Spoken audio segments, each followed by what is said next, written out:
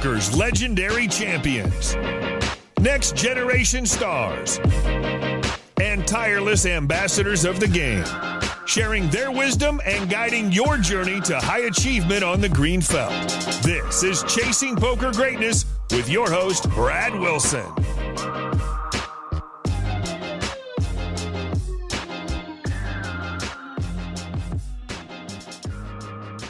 Yo, what is happening, my friend? Welcome to the Chasing Poker Greatness podcast. As always, this is your host, the founder of EnhanceYourEdge.com, Brad Wilson. Today's guest is high-stakes cash game legend and beast, Sean Snyder. Sean is, in his own words, one of the quote-unquote poker misfits who regularly plays the biggest mixed games spread in his home city of San Diego. Sean was suggested to me by one of my favorite humans in the poker world, DGAF, and you're going to see straight away that birds of a feather flock together.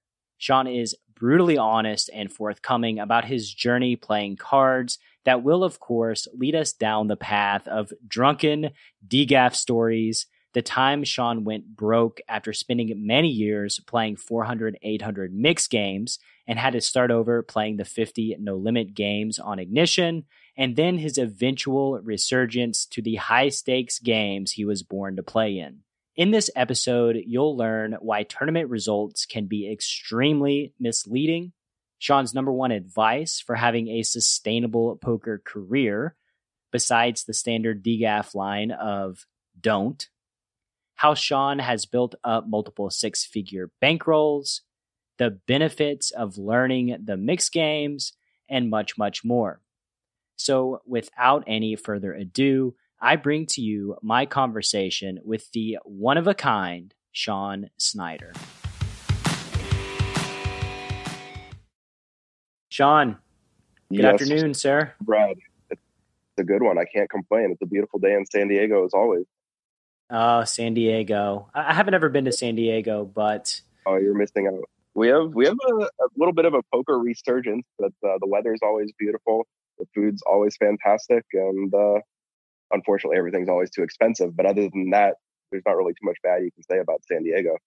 Yeah, it's DGAF's old stomping grounds, right? It's where he came up in the poker world. Where we met back at Oceans, I think fall of 2009. He drunkenly stepped foot into my 100, 200 limit hold'em game, and how'd that work out for him? Not very well, not well at all. His running buddy at the time very strongly recommended that he get out of the game because he was not doing well in it, and it was kind of obvious he wasn't going to do well in it. It's not a game that's very suited to his live poker skills. But I've always been a bit of a drinker at the table, and he was very obviously that day a bit of a drinker at the table. So we kind of just became friendly, and then I realized that he was kind of the end boss for the no limit hold'em games rather. So we both kind of always closed out our own respective game and drank quite a bit together and forged a pretty good friendship over the years. Yeah, he's an awesome guy. I have played with him many of times with his chips all in a pile. He's posted some good ones recently, actually, where he ran up about a 5,000 stack in a 2-5 game. So that was very impressive to see. He had some chip architecture, some chip art, or whatever you want to call it, going on. He had to get a little creative in the way he was stacking them just to make room for his chips at the table. Yeah, my memories of him are just, there's no architecture. It's full on implosion demo, just a pile of chips, playing 10, 20, no limit at the Commerce. Yeah, I see a lot of people do that. I do that sometimes. Maybe I learned it from him. I don't know. But the pile is a popular move among drunk people, I think, once we can't really stack them anymore, and you gotta hide your big chips sometimes in the pile for fun, especially if you're losing. But actually, I have another good DGAF drunk story. We were at Oceans with a very well-known recreational player who he kind of gave up on Oceans and moved to Commerce. He was playing very, very big, like 200, 400 plus no limit. And DGAF and I were playing three-handed 10, 20, 40 with him, I guess. They get to the river, and DGAF bets 5,000. I don't remember if it was chips or cash, but the player just says call. DGAF turns over his very obvious winning hand.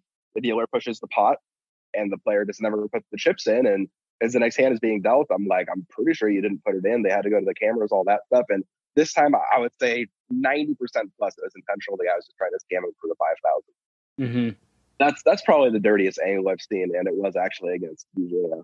Man, I've seen some very interesting angles over the years. There was one at the Matrix Casino. I can't remember the exact situation, but it was a well-known recreational player playing against a well-known pro. And we were playing 10 and a quarter, maybe with a straddle.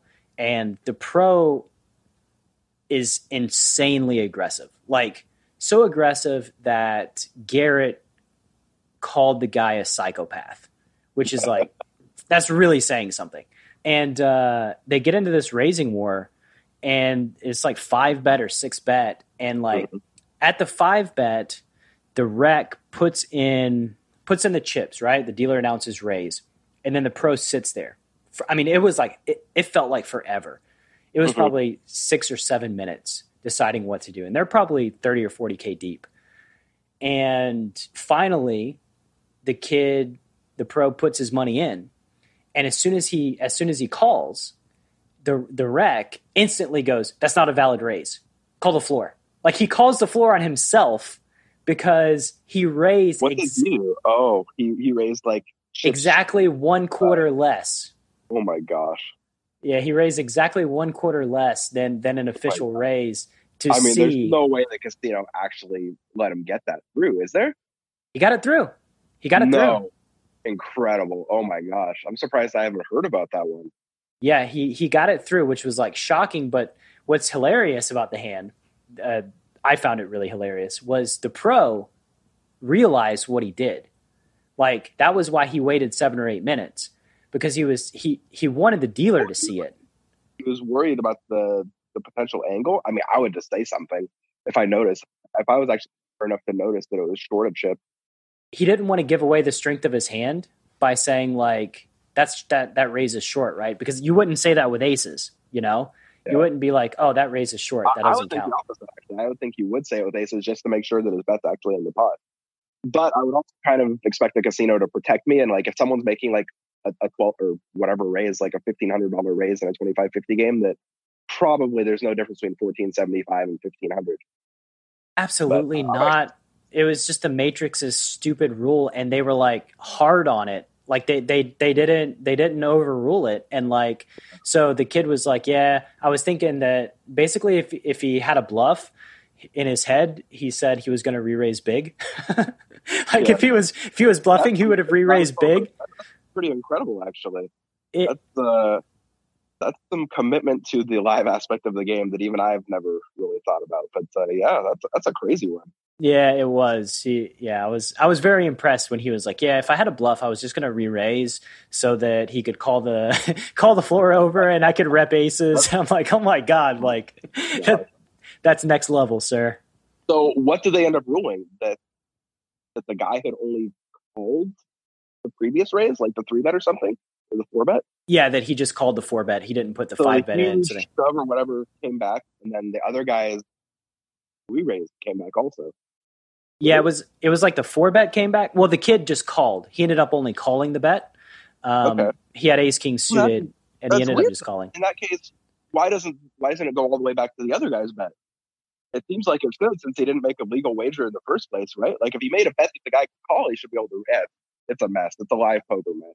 It's a live poker mess, and that's why the floor shouldn't be hard and fast on these rules. Like, obviously, he put in. This is a very obvious situation where they should be a little more flexible and go with what the intent was, either to angle or to raise. So then it should be to raise.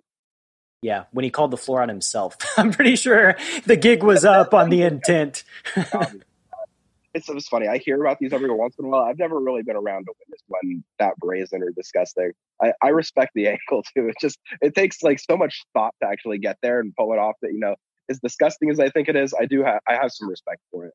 I actually do respect that angle because like that's very well thought out and implemented for like a whale in the game. Like this, what does he dream at night of, like setting these angles up in the future? So many of us have played so many hours. You think you've seen it all. When someone comes up with like a new way to pull the wool over their eyes, I kind of respect it. Oh man, Sean, how did you get involved playing cards in the first place? What's your poker origin story? I mean, my origin story is the same as most people my age, which is just I was a senior in high school. I saw Moneymaker win the thing on ESPN, and it was pretty simple. I was involved in like other trading card games, Magic, Pokemon, Dragon Ball Z. When I saw Moneymaker win, my first thing was, he doesn't seem that smart. I think I'm kind of smart. I could do it too. If he could do it, I could do it. That was basically it.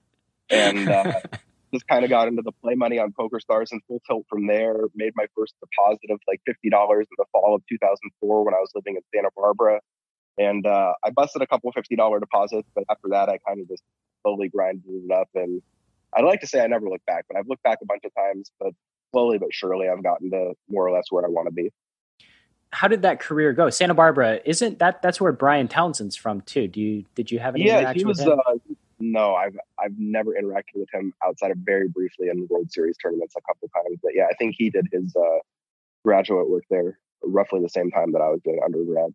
Jeff Madsen also, I think, was going there around the same time I did. Nice. Jeff Madsen's another former Chasing Poker Greatness guest. Yeah, he's a interesting guy. I don't know him very well, but he's always seemed like he has a really good heart when I've interacted with him. Yeah, he very, very smart guy. Obviously, he dealt with like things that I never had to deal with, in that going from a bankroll of like less than, in the four figures to $1 million in like the span of a month due to a sick World Series of Poker run. Was that 2004, 2005? It was very early in the poker popularity, I think. It was at a point where I was still watching the World Series of Poker on TV. That was I think it was the Raymer year possibly, but I remember the story being something like his grandmother gave him $1,500 to play an Omaha 8 or better tournament or something, and he won it.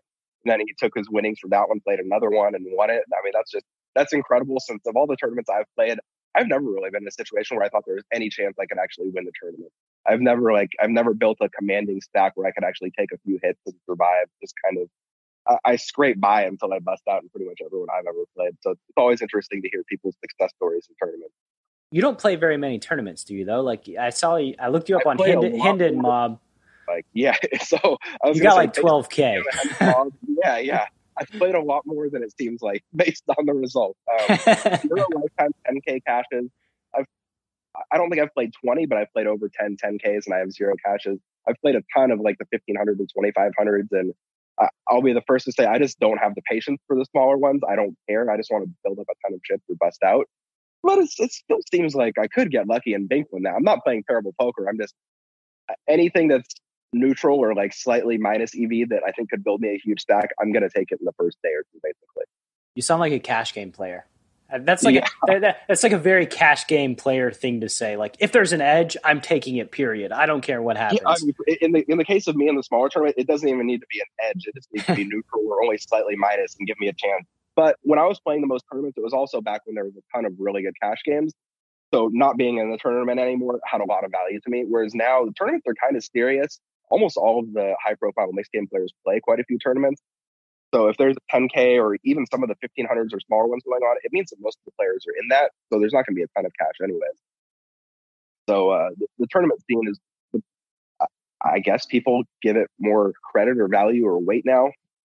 I personally don't really, but it's also the only thing going if I'm there some of the time. So I try a little harder, I guess.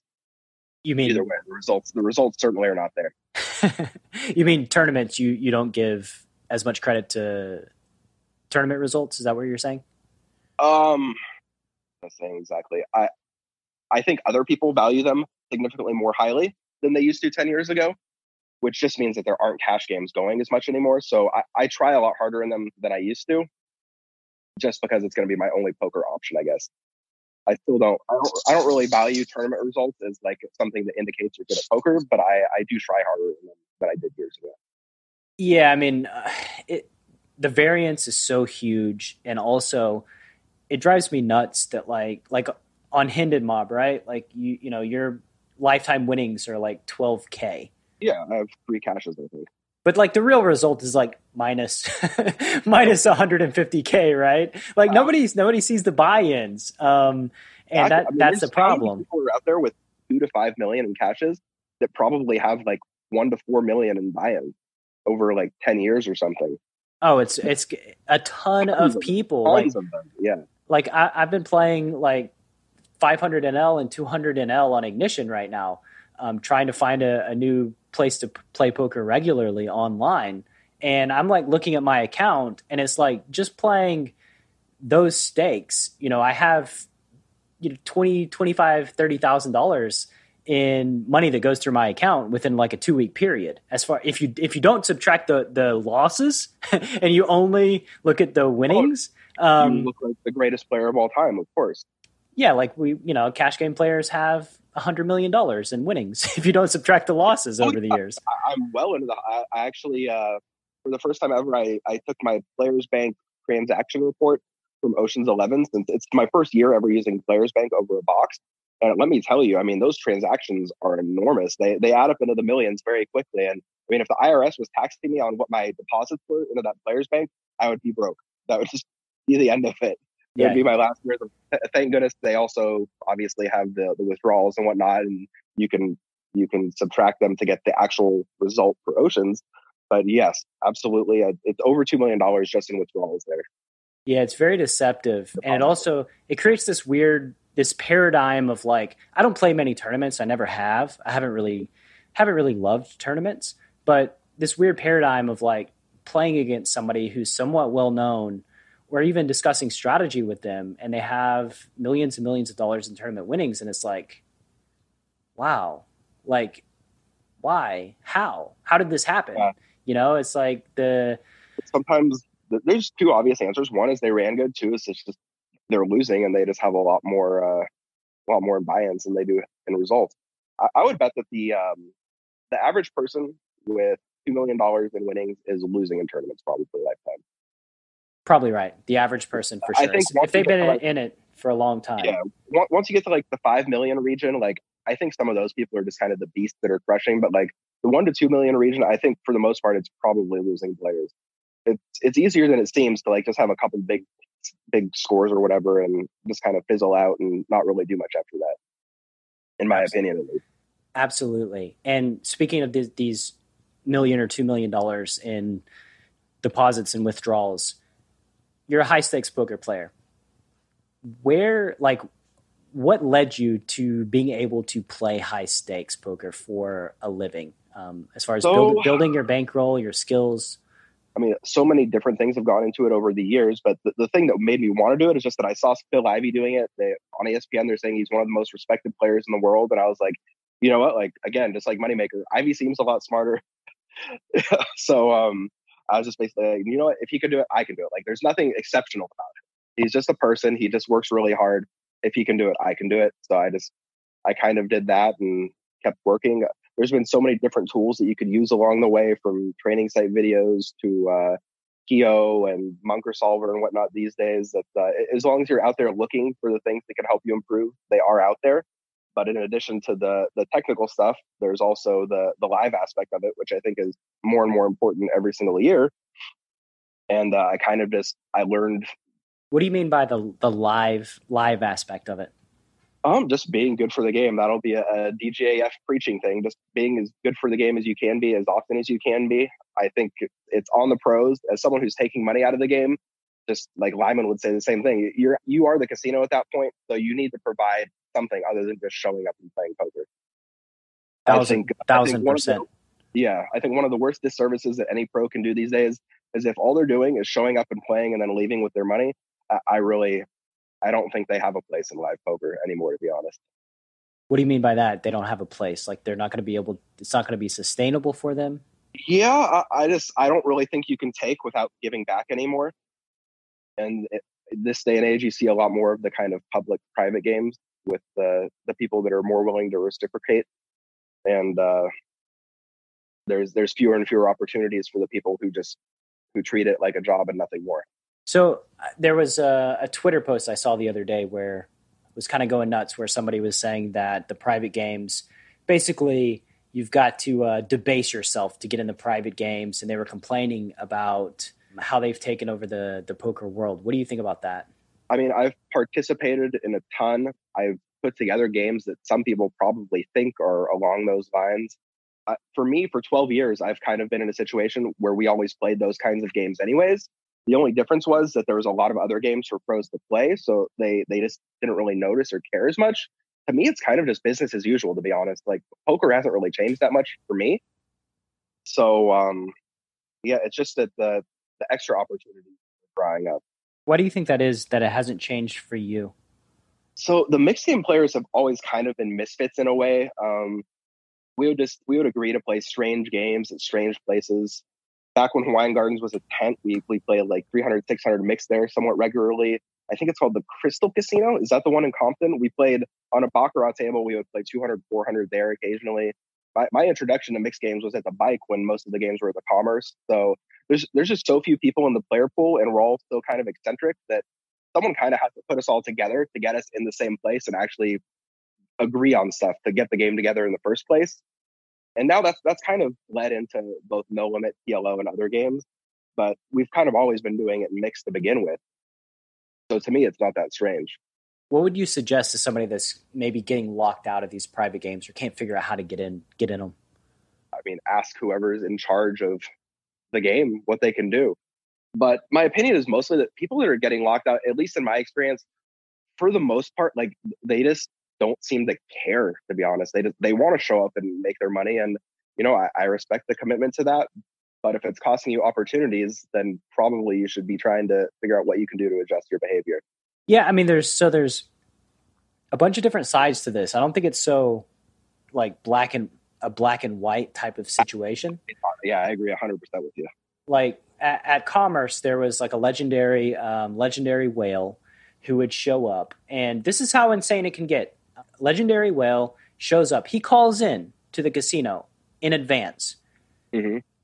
There was a group of 4 or 5 players who paid the floor man to contact them when that player called in. Mm-hmm. So whenever that player calls in, the floor guy calls these four or five guys. They show up and they just wait. They just sit around and wait for him to get there. And then when he gets it there, they sit in the game with him. And is this a no limit or PLO guy or a mixed player? No limit guy.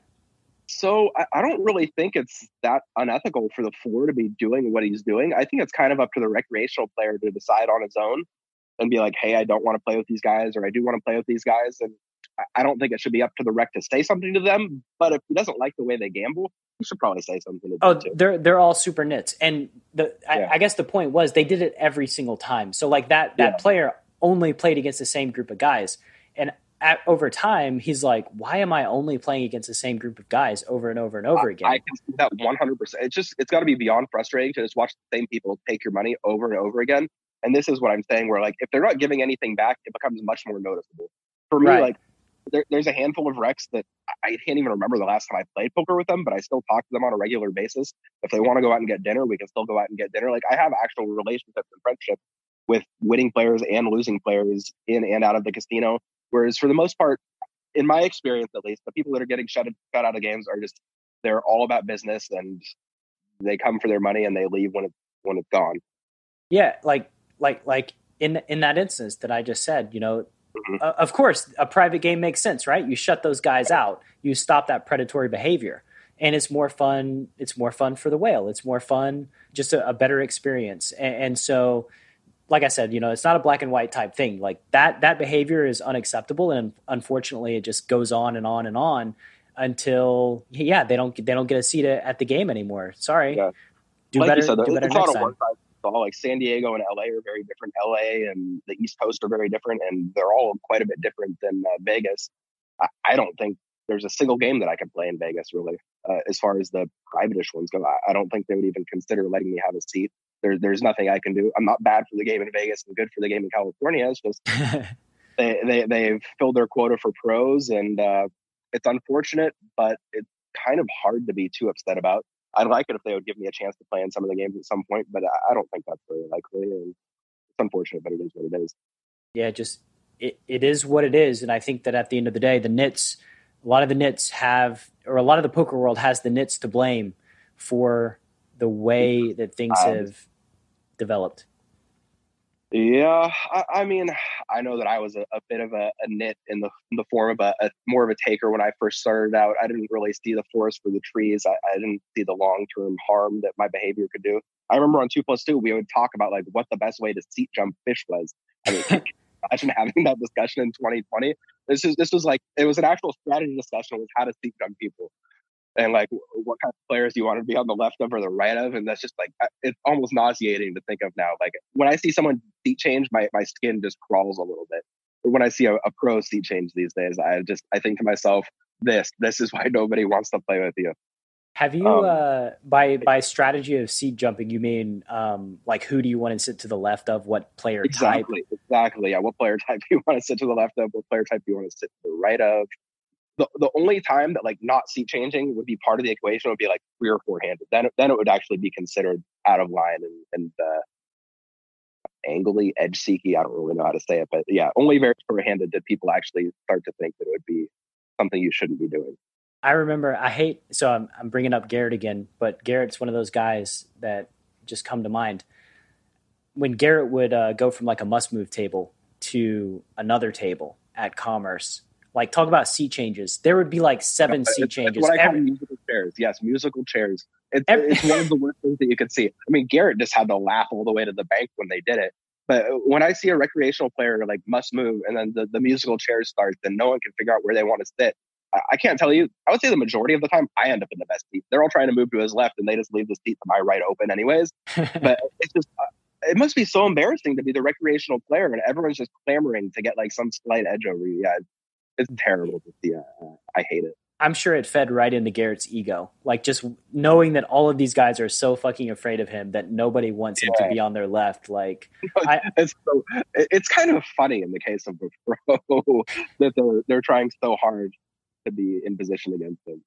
Yeah, which basically means that Garrett would sit on my left a lot because I would not do it. I'm making a stand. I'm not moving because of another player sitting down at the game. Plenty of players that saw you not seat change that respected you for it. I'm sure it's probably made you money to this day. One of those unquantifiable things. Yeah. At least I think so. What is up, my loyal Chasing Poker Greatness listener? Coach Brad here, and I just wanted to take a moment to ask you a simple question. How many times have you heard my guests and I speak passionately about the benefits of poker coaching? You get to expand your poker network, receive expert feedback you can rely on, and have your burning questions answered by a trusted mentor.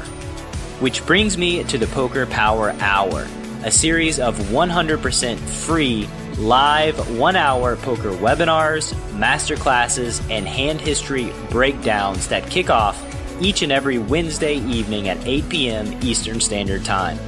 The Poker Power Hour will be led by me, Coach Brad, as well as some of your favorite Chasing Poker Greatness guests.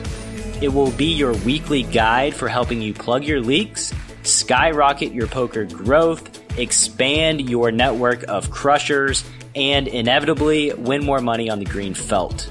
The Poker Power Hour is premium content and live only.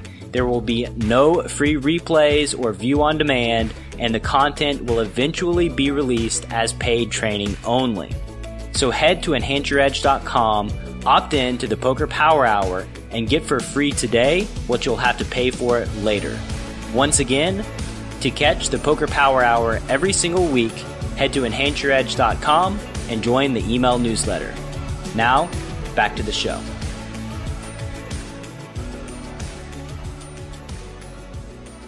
So, on your path to high stakes, right? Like, was it linear? How did you get involved in like the mixed games in general? Have you just always been like a mixed games dude? I've always been very interested in them. Like I said, Phil Ivey was the thing that I wanted to emulate. So I originally built most of my $1,000 or $1,500 bankroll playing 25-cent, 50-cent stud 8 or better in Ravs on full tilt.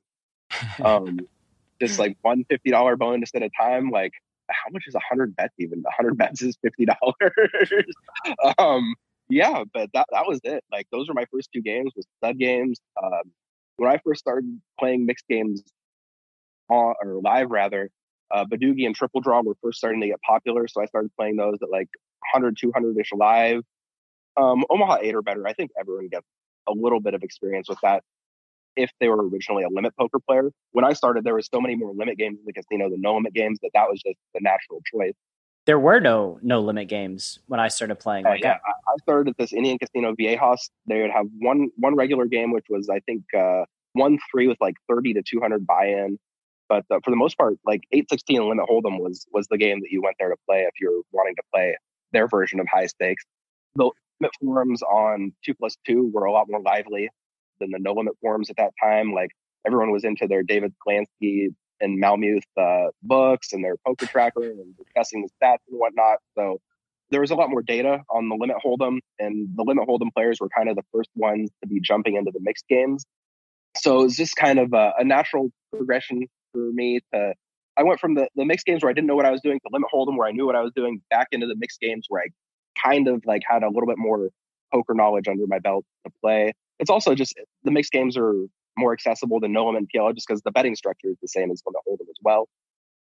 So it was my passion from the beginning, but it was getting decent at Limit Hold'em that I think kind of pushed me to get interested in the mixed games, I would say.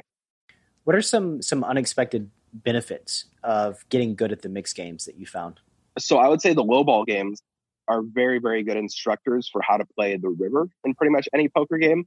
They all kind of just boil down to, does he have it or does he not have it? There's no merging of the ranges. Like it's a yes or no question, whether it's a limit triple draw game, a pot limit game, or a no limit single draw game. And that kind of just teaches you what hands you should be calling. You can pretty just easily figure out, like, if a pot has 5 bets in it and someone betting into you for 1 bet, you need to call with a frequency that you break even or do better. And that's very easy to figure out. You know what cards are in the deck. So you say, I'm going to call 14 out of 21 times or 14 out of 16 times, depending on the size of the pot. So in the case of low ball games, I would say it has that benefit. In the case of stud games, it gets you to pay attention to the game, pay attention to the game flow, what's happening, what's dead, that kind of thing. It helps your live poker skills in general, I would say.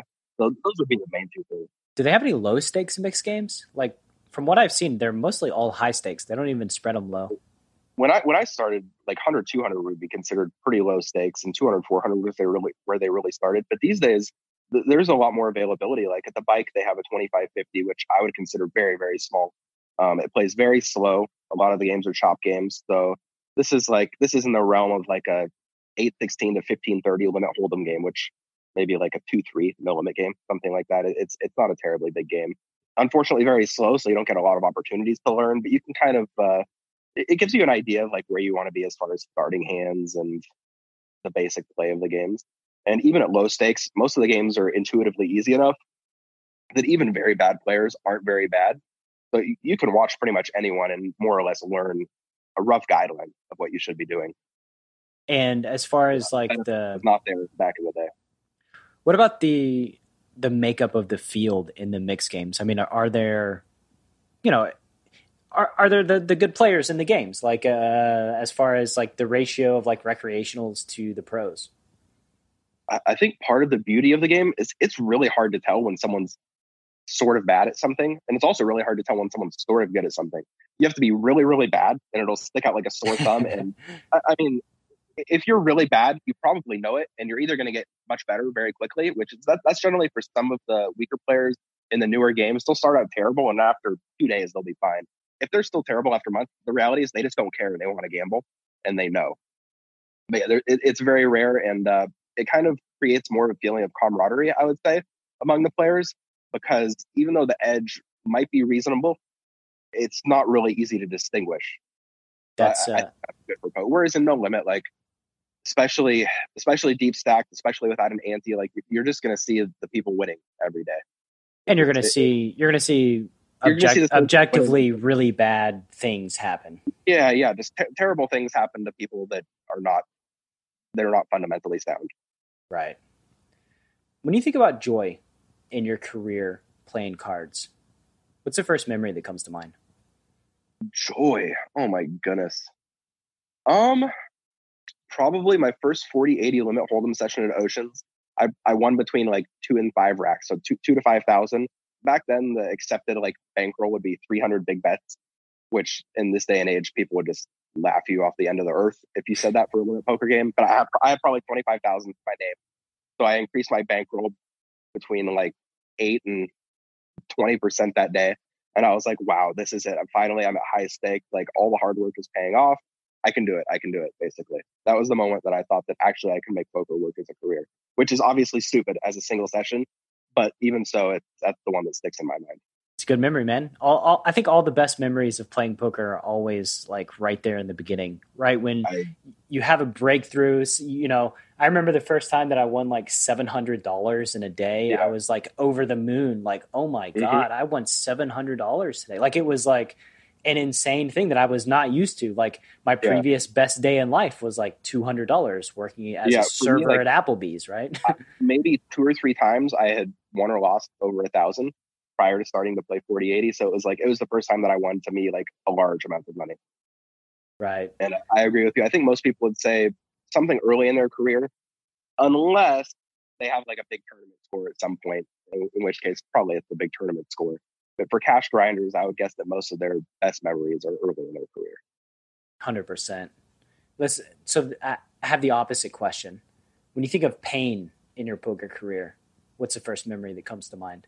On my birthday in 2010, I was playing 400, 800 Hold'em triple draw, 2-game mix, and my girlfriend was playing 100, 200 Hold'em heads up against a non-professional player. I think I had 25% of her, and on my birthday, I think I lost 56,000 in my own game, and she lost like 25,000 to the guy heads up, and like I just went home the most dejected human being that ever existed. Happy birthday! Yeah, exactly. So that has spurred me to do my best to never play poker on my birthday. I'm not a superstar, but I'll do everything in my power to avoid playing poker on my birthday. How did you recover from that? I mean, I assume that. So this was when I was having the biggest downswings of my career. Like it wasn't just a single downswing, but multiple. I had probably like $250,000 to $350,000 downswings in this time period, and this was probably like part of the second one. And I was not handling anything about life well. I was miserable all the time. It was like I went to Commerce just to give someone $50,000 every day, basically. That's what my life felt like. So I didn't deal with it really. I tried to look the other way, and I kind of watched my life fuck itself up around me. How did you build up these bankrolls? Like to have a 400K downswing means that you had to have 400K, right? Like how did you build your bankroll in the first place up to being able to be alive in the poker world at this point? So I've had like 2 key upswings, I would say, in my poker career. One was that year, the World Series. We have really good 300, 600 limit Hold'em games every single day. And I've watched other pros for the decade since. I just watched them win every single hand, every single day. And for those 2 months during the World Series, I was that guy. I just sat down, and it was like it was everyone's job to come give me money in the game. It was incredible. It was a sight to behold. Like it's limit poker. Like you're just going to lose so often on the river. And I just didn't. My hands was just always good. Like if I got greedy and went for the extra bet, like it was right. The rare hands that I lost, I would find a way to save a bet or two. Like everything just went my way. And that was one of my big upswings. And then maybe a few months after starting live poker again in 2017, I had a decent sized upswing playing 200, 400 at One and Gardens in their mixed game. But for the most part, just grinding, playing as much poker at stakes that I can afford as I can. You mentioned and not be terrible with my money. You mentioned you restarted playing live in 2017. Was there a break in there? Oh, I went broke. Oh, you went broke. Yeah. I went poker broke. I actually had like a pretty significant bankroll I was using to stake someone else, and I had some money invested in a decent little portfolio. But my actual poker bankroll went to absolute zero at the at the end of 2012, I guess. I was playing at the Palomar, which is gone but not forgotten. We were playing 200, 400 mix every day, and I couldn't win a hand to save my life. And my mom was sick and she was dying, and I kind of made the decision to quit poker and spend as much time with her as I could. And I had maybe 30 or 40,000 left in my name when I decided to do that. And I just spent myself to zero, and I don't really regret that at all. I made the right decision by taking a break from poker and spending time with my family when it mattered. But after she passed away, I had maybe 500 cash to my name, something like that. And I basically I borrowed a friend's Ignition account and started playing 25 cent, 50 cent, no limit. So that was kind of my introduction to no limit.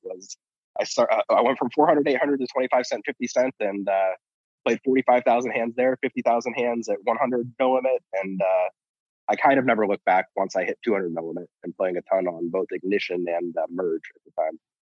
Wow. So yeah, you grinded it back up from $500.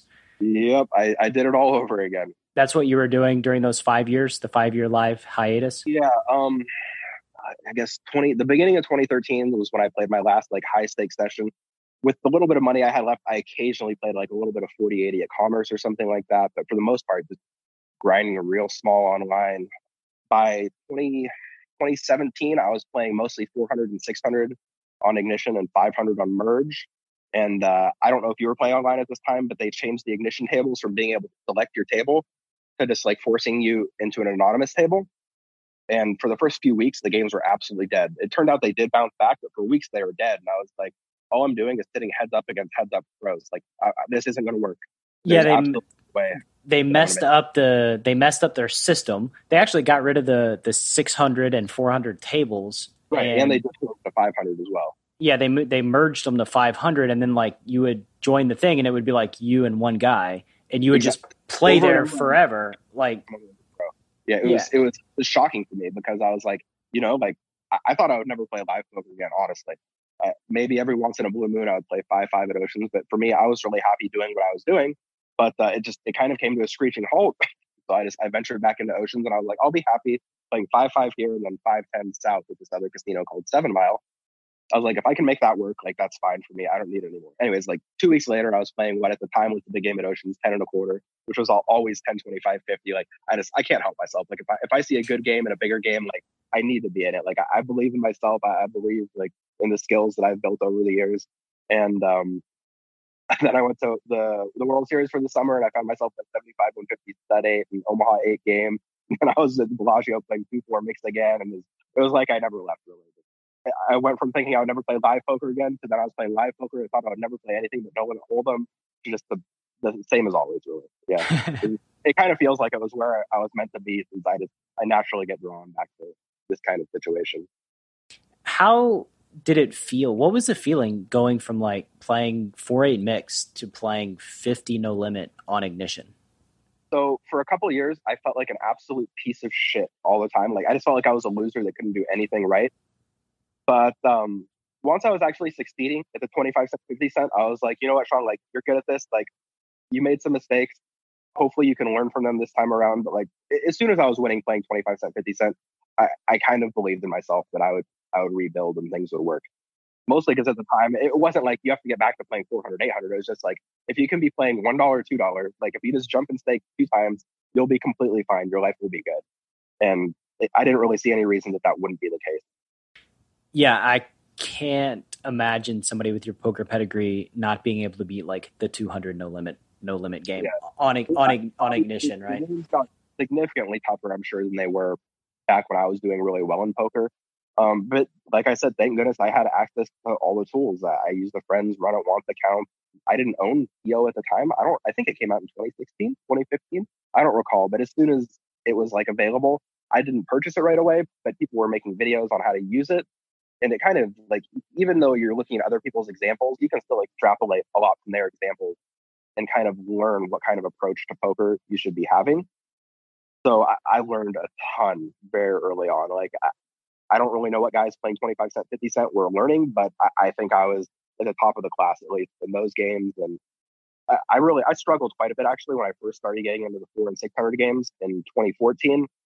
I'm sure I was playing some of the guys making the videos. I know that I was actually. You were playing me for sure. yeah. I remember Nick Howard I played with all the time, and he was one of the biggest winners on Merge at the time. And I learned a ton from his videos. But I'm thankful for the friend for letting me use the account. I'm thankful for myself for working hard, and I'm really thankful for the tools that were out there for helping me improve. Pio helping other people improve too. So kind of. I think I always think kind of like Pio is like you said, it's like a sword, and it cuts both ways. And the better your foundation of playing good poker, the more you understand about human beings. And the better your fundamentals are, the more useful Pio is. Like I mean, it's very easy to give it the wrong input and get just terrible answers. You have to know what you're doing. Yeah, you absolutely do. And that's why it's a double-edged sword, right? Like for somebody like yourself that's been, you've played poker for so long, you understand these concepts, you've played super high stakes, you're a very, you're an advanced player, obviously, you're world class. For you, Pio is going to be just out of this world useful. For somebody that's kind of new, that's just randomly putting in inputs and doesn't really know why or what's happening, and is like, trying to create a strategy based on some random feedback they're getting, it can be extremely detrimental to their game. So for me, that was what put me off of purchasing it for so long, just because I already knew I had access to these videos where other people that I knew were using the correct inputs were kind of teaching me how to use it and think about, some pretty common spots in the game. I was like, you know what? There's no reason for me to purchase this and end up possibly harming myself when I'm learning so much from these videos from people who are clearly competent using the software. I want to have Berkey on the podcast because, because him and I, somebody else talked about Berkey and solvers. It was Nick Howard, actually, now that I mentioned it. Nick Howard and Berkey were talking about solvers, and Nick Howard was like solver, the religion of solver in the beginning, used it more than almost anybody else, and finally had his breaking point. And he said, Berkey intuitively like, I'm not going to say dismiss, but basically minimize the effectiveness of solvers, like right from the go. And it made me question, because I had the same reaction. When I first saw a solver, I went, that's kind of bullshit. Like that was my first reaction, was like, yeah, what they're doing, I don't like that. Like I got a bad feeling about it, right? And I always wondered, like, why did I feel that way? Like, why did I have that gut reaction? And then Berkey had the gut reaction too. And I really think that it's just because the way a lot of people use the solvers, it took the human element out of the game. And when you take the human element out of the game, it's not poker anymore. Like it's not useful to anybody. Whether it be live or online, I 100% agree. I mean, when I was playing online, there was guys that had fold the 3-bet of 15%, and there was guys that had fold the 3-bet of 85%. Like, why would I be using the same PO range for both those people? Like, one guy I should just 3-bet every single time I'm in the small blind. The other guy I should probably look at his 4-bet stat and then come up with a strategy against him. I shouldn't be using a cookie cutter 15 or 16% or whatever from the small blind when I know what the guy's tendencies are. And live, of course, is the same thing, but instead of having percents, you just have your experience and your exactly. intuition. And then you go moving even forward, right? It's like even online on Ignition that was anonymous before, it's anonymous now. But anonymous tables, you don't know who you're playing against, but you still have betting patterns. You still have timing tells. Like, and the player pool is just going to have certain tendencies, of course. Exactly. And so, like, you try to remove that. You try to remove like a timing tell from the equation and input in Pio, and you're just going to get fucked. Like there's at least one or two timing tells that are just as reliable as they get for me in online poker. And, the PO is not going to teach you that. In the end, I think it's an incredibly valuable tool that you can learn a ton from, but it's far from the last thing that you should be using.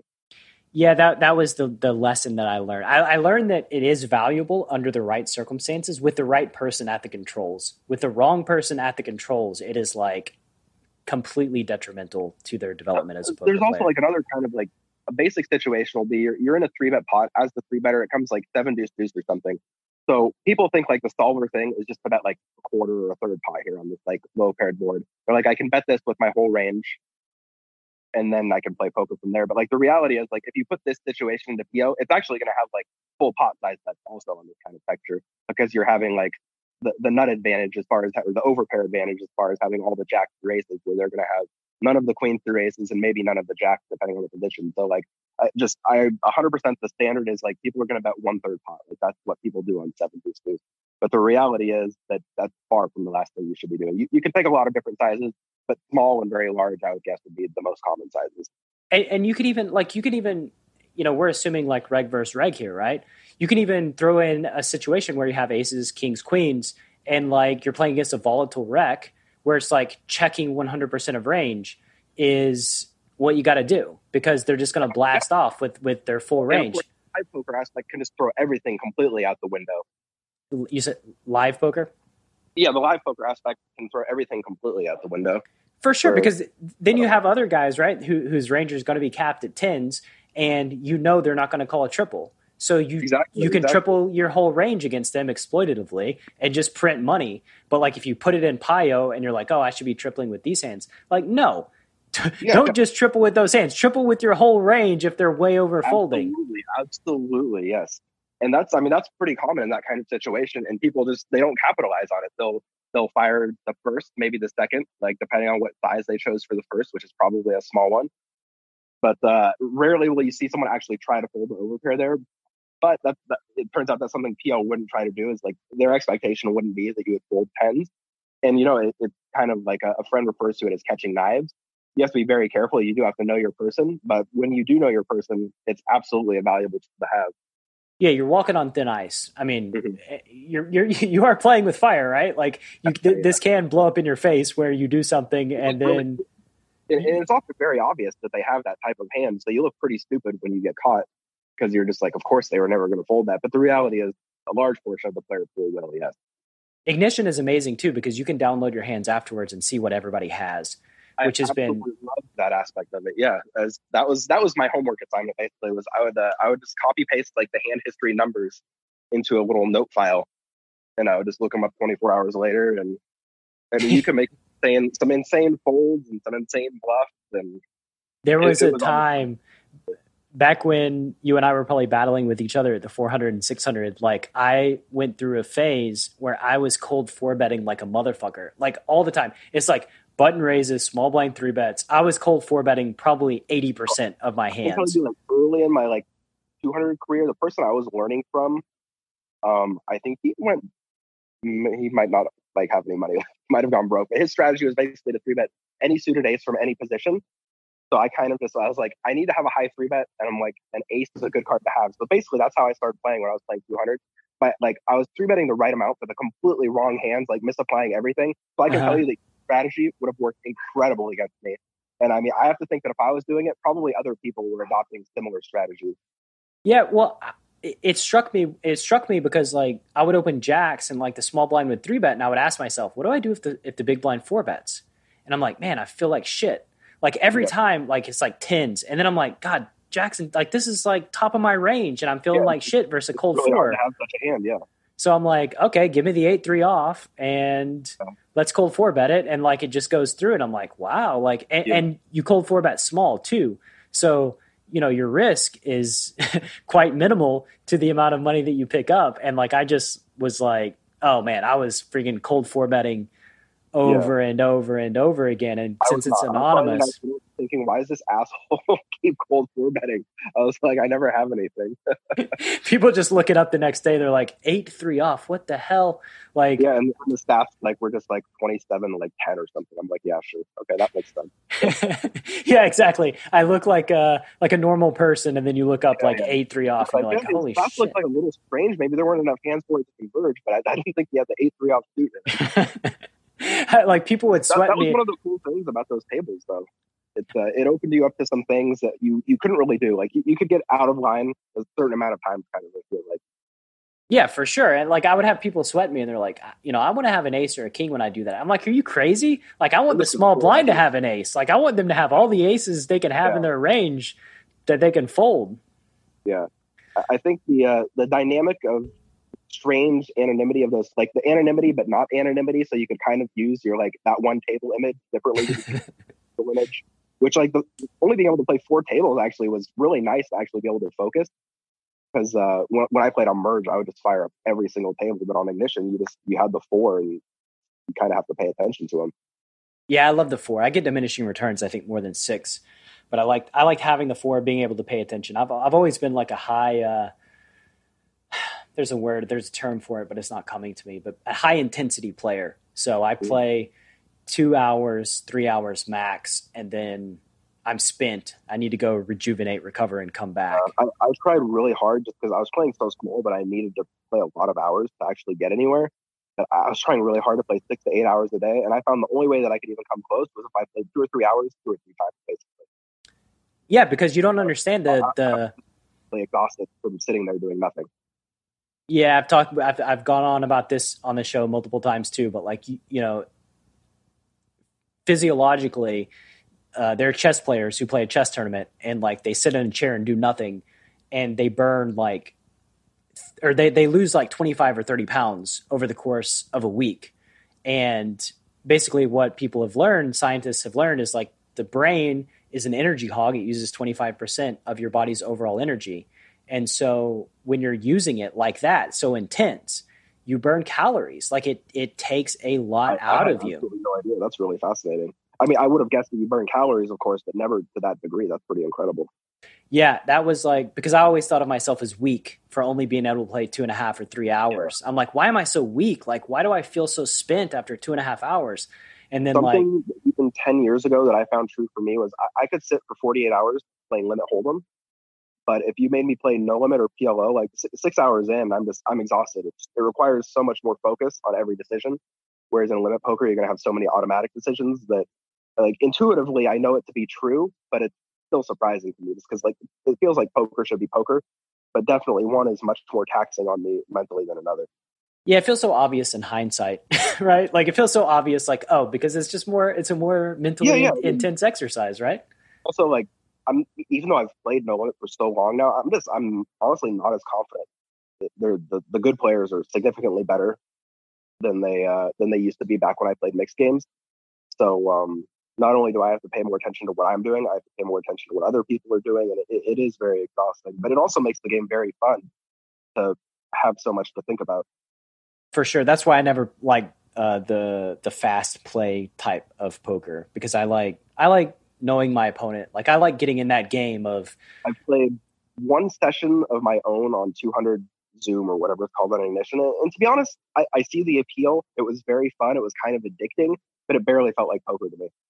Yeah, me neither. Like, I want the reads. Like, I want the population reads. I want to watch somebody when I'm not in a hand, see their betting patterns, and make a mental note, and then use those against the guy in the future. And like, you never get that in a Zoom pool. I have an appreciation for the Zoom type poker. It definitely, I think it has a good place in poker. I would be willing to give it another try, but I don't think it's the form of poker for me when I have so many other options available to me. Yeah, me neither. Let's get some lightning round questions, sir.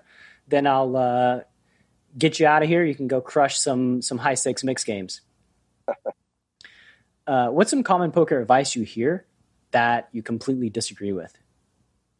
I mean, it would just be the reliance on solvers, I think, is a little too heavy in this day and age.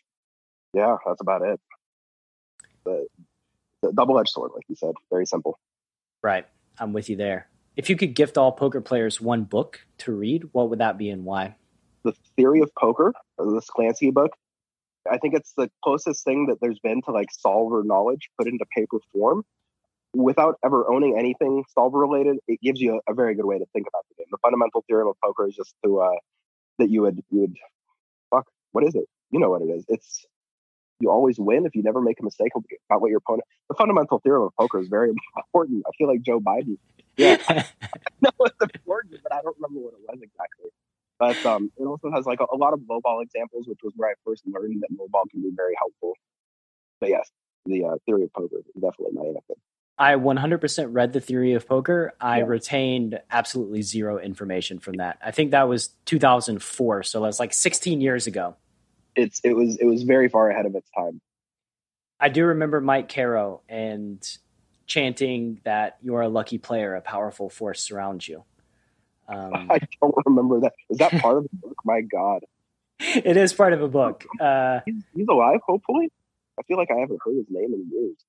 He is alive. He actually, I mean, he had some things that, some concepts that made a lot of sense to me. The law of loose wiring that he had, that was something that I really took to heart, and I think has made me a lot of money over the years. I don't know if you remember that one. Well, I'm not familiar with anything about him other than he was kind of the eccentric guy that I thought was kind of funny. Yeah, he's the mad genius of poker was his shtick. The law of loose wiring. The law of loose wiring is basically that inexperienced players don't know the action they're going to take on any given hand until they take it. So especially for limit poker, I would say that's incredibly useful advice.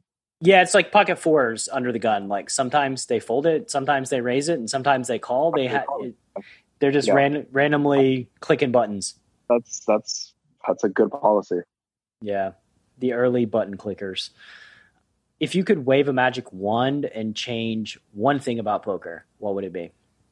I would just get people to try to be better for the game. I would rather that every casino was full of beautiful low stakes, mid stakes, and high stakes games, and that the player pools didn't have to become as condensed as they are. And I really don't think poker's at the point of no return yet. I think people can improve and make the games better for each other still, and I'd really like to see that.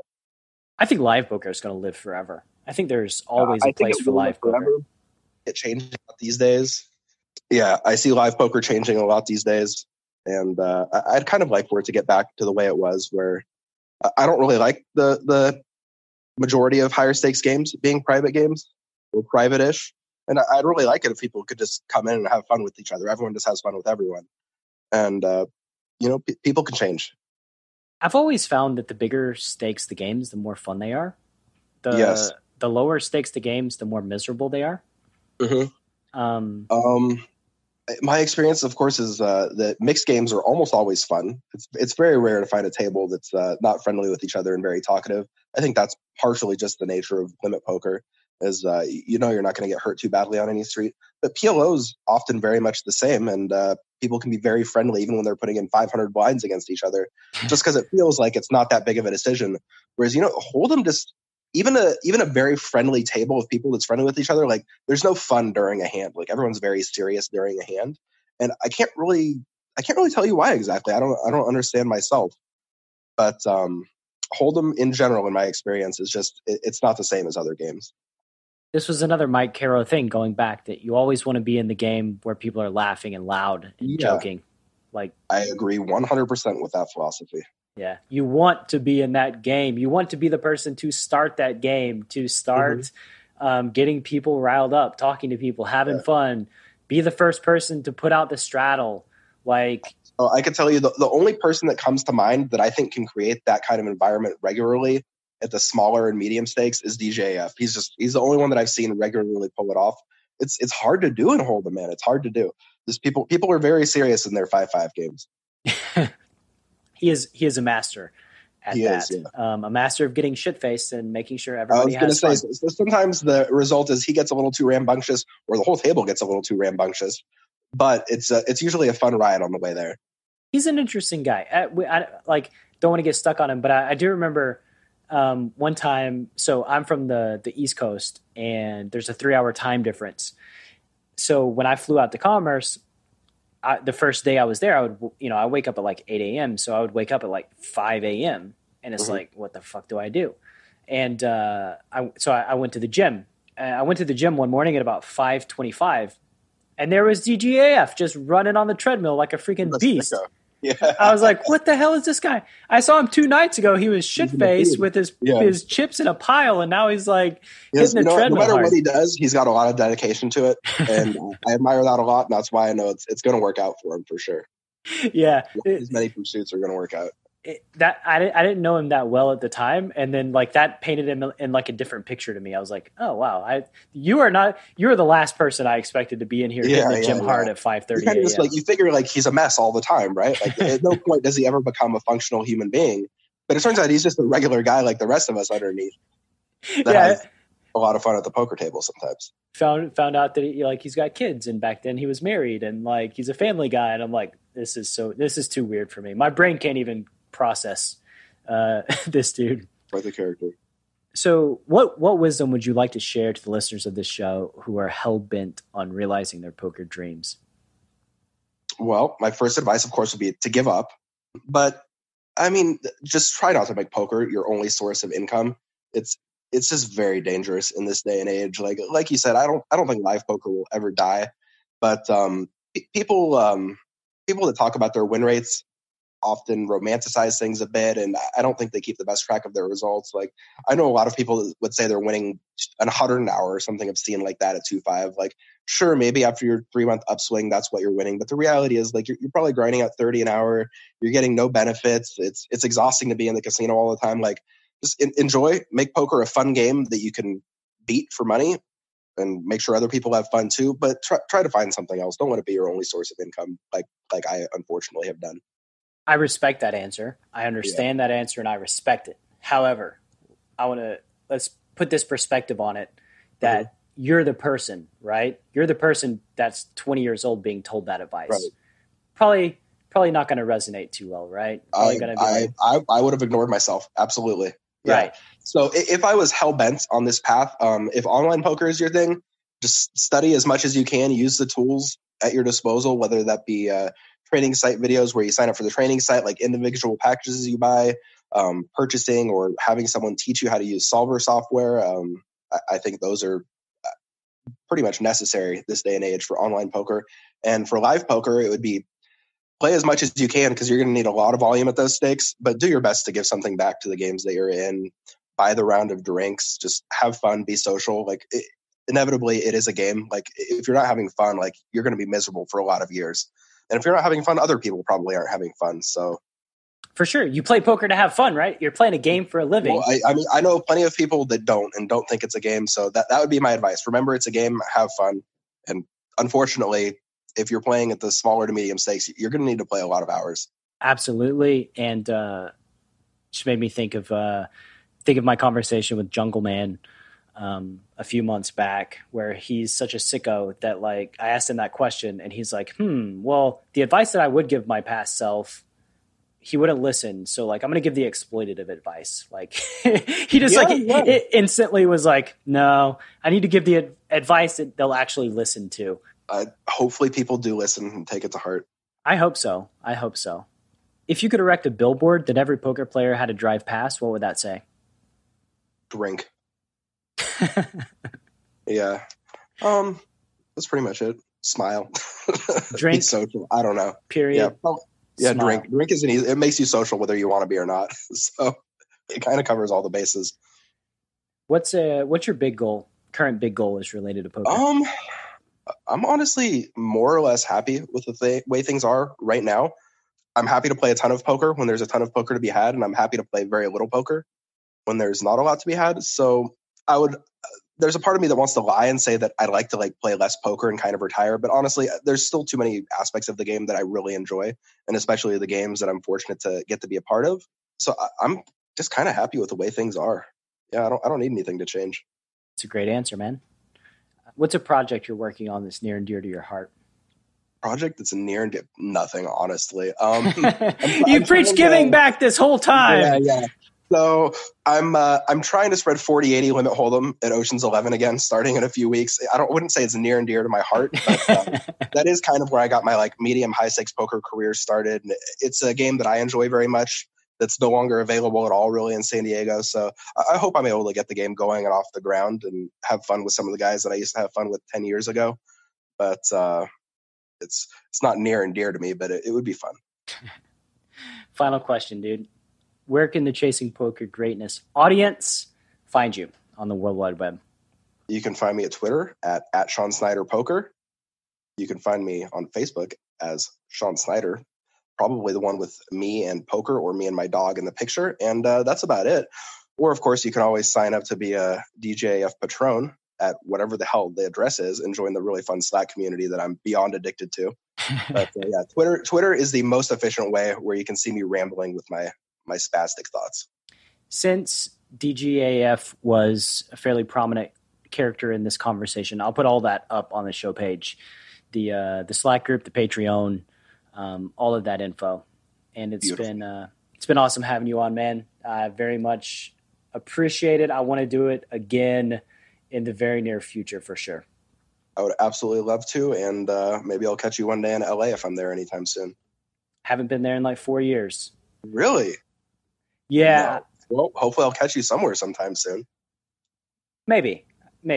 We'll see. Sounds good. Thank you so much. Thank you so much for listening to this episode of Chasing Poker Greatness. If you have yet to subscribe to the show, please take a second to do so on Apple Podcasts or wherever your favorite place to listen to podcasts may be. For more content from me, Coach Brad, please visit our YouTube channel at youtube.com/enhanceyouredge, and I'll see you next time.